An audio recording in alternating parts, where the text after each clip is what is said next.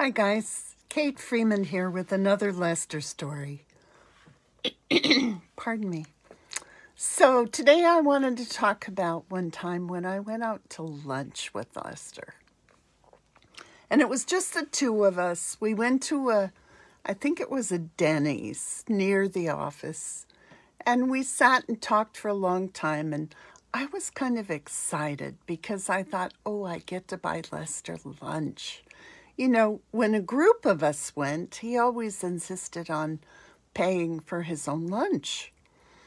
And once in a while, he would let somebody buy lunch for a group of us, but usually we all bought our own lunch. And I was so excited that I would get to buy Lester's lunch because it was just the two of us.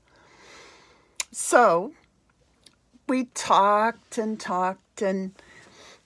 he started talking about how people always felt like they needed to buy him lunch. And he talked about it, how people just felt like they should buy him lunch. And, he said, I can buy my own lunch. I mean, I have money, I can buy my own lunch. And, of course, I'm just really excited about buying Lester's lunch.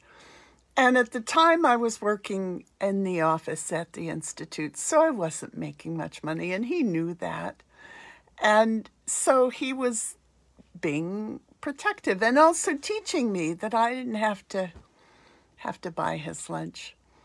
But there was something in me that just had to buy his lunch. So we got up to the cash register after. It was that kind of place. You go to the cash register to leave. And I said, Lester, I just really want to buy you lunch. So he just stepped back and very generously let me buy his lunch.